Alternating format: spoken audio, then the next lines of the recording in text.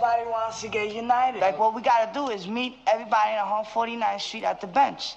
You guys absolutely loved the first analysis video, so I figured, you know what, let's take a look at another piece. If you guys would like to turn this into a series, let's get 350 to 400 likes on this video. And let me know in the comments down below, whose work would you like me to break down next? I'll of course continue breaking down some of my own pieces, but I'd love to hit up some people that you guys are fans of. And I think this series would be really good because a lot of my content currently is geared towards learning the basics of graffiti. This series can really help out more advanced graffiti artists. Now the piece we're going to be looking at today, I drew over on my Twitch. I got a link to that in the description. I'm going to show you guys one huge fundamental mistake I made in this piece, but that'll be later in the video. So without further ado, let's get into the analysis. Now I was really excited for this piece because I really wanted to progressively get more wild style with the hybrid, as well as make it more organic and less geometric. And then with the last letter, I wanted to finish off with more of a mix, a blend between the two, more similar to the G. So with the G, we have a lot going on. We have this cut in right here that will be used in order to teach the viewer that, okay, we're gonna have an interior detail that does something like this later in the piece.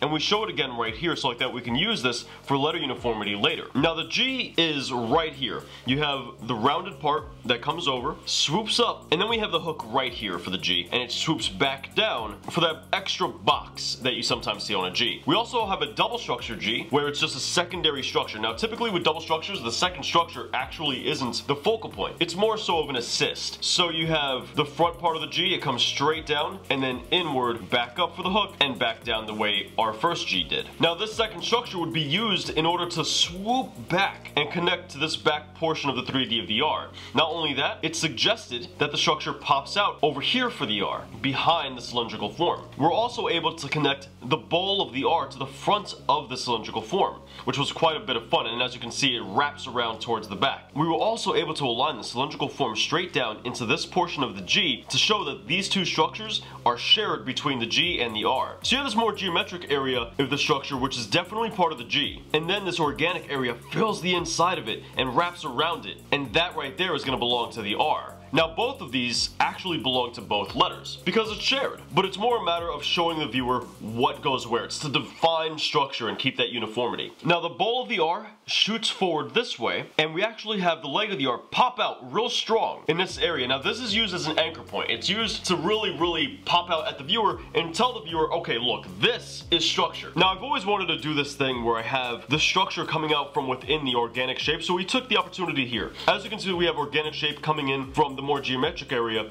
of the bowl of the R. It swoops down into the leg and swoops down again past the leg. And if you notice, this little webbing comes underneath this rounded portion and pops out to connect here. So there has to be a solid inside of here, and that solid shoots out from the organic form, making itself present, giving us more structure with this firm 3D, and then we cut into that 3D and shove some more organic form kind of slithering inside of it and coming out of it, creating the rest of the leg of the R. That was a blast to do. I had a lot of fun with that. Now we have the struggle of trying to connect the eye. Initially, I really wanted the eye to connect in this area, but no way I did it was going to work in a way that made sense. So I had to push the eye further back. This is a 2-point perspective piece. As you can see, we have a lot of receding lines shooting this way, and then we have some receding lines shooting the other way. I decided, you know what? Let's cut into the R and let's make the 3D the letter structure of the eye. And that's precisely what we did. The eye shoots back into the second perspective. And with this, we're able to really exaggerate the letter structure and show a lot of depth with this. This gives us ample room in order to do the rest of the letter I. Now remember, our initial intention for this piece was to get progressively more organic with each letter. So now we're in the letter I, where we have to get really organic. We slice out a huge circle and dig deep in depth going to the first perspective in order to suggest the tittle of the eye. We then do the top right half of the eye, which has some geometric structure underneath it. Now because the letter I is really vertical, we can do whatever we want with that verticality. That verticality is really simplistic and it's really easy to understand, so that verticality we can go ahead and abstract quite a bit, because once again, as long as we stay vertical with the silhouette, we're set. And that's exactly what we do. We shoot a lot of dripping organic form down the verticality of the letter, and then once we hit the bottom of the letter, it kind of sludges and slouches all about it. Now the bottom of the letter, we could go ahead and shoot it back into the the second perspective, but this is going to limit how much room we have for the left side of the bottom of the letter. I didn't want this to happen, so I wanted it to run parallel to our first two letters. So how do we do this? We shoot the bottom towards the first perspective. This means the eye twists. It has one section going this way and the other section going that way. And that means that the center, the verticality of the letter, has to spin and twist between the two. And we kind of indicate that here with this area. We shoot some more geometric shape throughout the bottom of the letter I. We pierce through the bottom and we jet this back into the second perspective, and we put its 3D going to the first perspective. This is just a nice contrasting form to the bottom letter structure of the eye. From here we do exactly what I did and said on the first piece, where we need some areas to be a little bit more simplistic, that way the viewer's eye can have a resting spot. So make the bottom pretty simplistic. Sure, we do a lot of twisting and turning, but overall it's pretty simplistic with a lack of detail. The eye has an immense amount of detail, and if I were to paint this it would have even more. So we have to keep things around it pretty simplistic, which is why the R is also pretty simple. And you'll see later, that's why the M is also pretty simple. So from here we shoot the letter structure upwards. This is not an extension, this is letter structure. And we have the 3D jet back this way. This is actually a really important part of the letter I. And it plays a huge role into the letter M as well. We do the same thing over here with the rest of the letter I. We shoot it past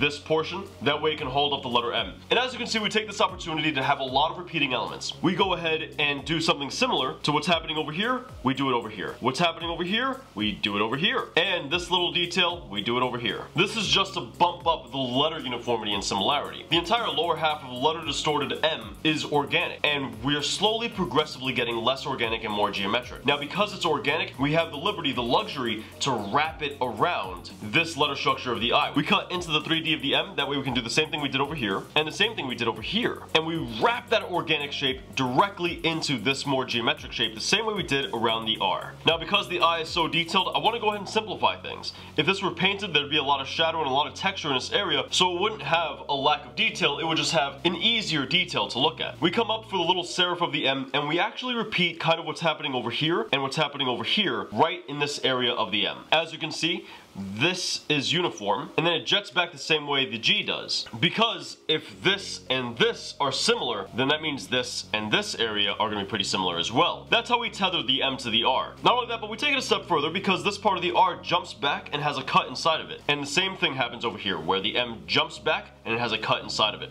And then we even have the same interior detail that we did over here on the G, we put it right over here on the M. It's really subtle, but it happens. And if I were to paint this, I would probably do that same thing right here again on the R. And if you notice, we do it once more right here on the M to really drive that detail home. Now comes for the mistake I made, the one fundamental mistake. This cylindrical form is too small. This cylindrical form should have been wider. It should have come out to at least here. This throws off the letter and name weight and the negative space management, so it's actually two fundamental mistakes. So this letter structure really should have dipped all the way back here, and it could have been the same exact thing, just scaled upwards. So we could have come out this way, we could have dropped back down, and then came right into here. Now doing that would have bulked up the M. It would have eaten up a lot of this negative space, and it would have made the M weigh more, because right now the M weighs a little bit too little. Had these two perspective points not been so close to one another, I would have tried out maybe this leg from this other hybrid style I did, or even this one. And had I sketched this in Photoshop, that certainly would have been the case. I would have used one of these other legs. But with the two perspective points as close as they are, I would just bulk up the leg like I had said previously. And that would work perfectly fine. That would be okay. And the reason this mistake happened was because I was really afraid of the second perspective. If I can go back, if I oil paint this or if I paint this on a wall, you can bet yourself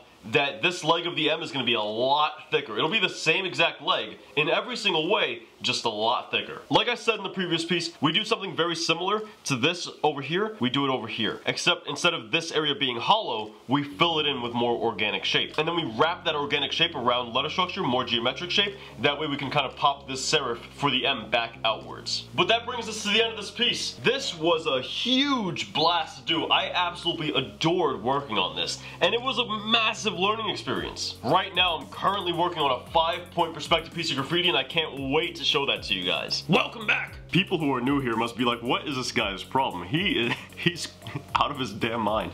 What did you guys think about today's piece? Let me know in the comments down below. Also, don't forget, let me know who you would like me to break down and analyze next. And why isn't that like button blue? Remember, we need this video to get to 350 to 400 likes in order for me to turn this into a series. But check this out, for those guys who are new here, we come out with 2 videos a week, so feel free to subscribe and become part of the family. I'd love for you guys to become part of the community. As you can see down below, I chat with pretty much all of you guys who comment. I try to hit up everybody in my DMs. I really try to be integrated with you guys. So this is a great art community to be a part of. And also, if you're interested, we do a lot of artsy stuff like these oil paintings, the graffiti. We do all of that stuff over on my Twitch. So go down to the description and give me a follow. I understand some of you guys, you know, with the time differences, you can't always watch, but we have everything over there open to watch whenever you would like. So if you miss a stream because of time differences, you can always watch it at your convenience. Anyway, guys, have yourselves a wonderful, beautiful day. I'll catch you guys in the next one, but until then, peace.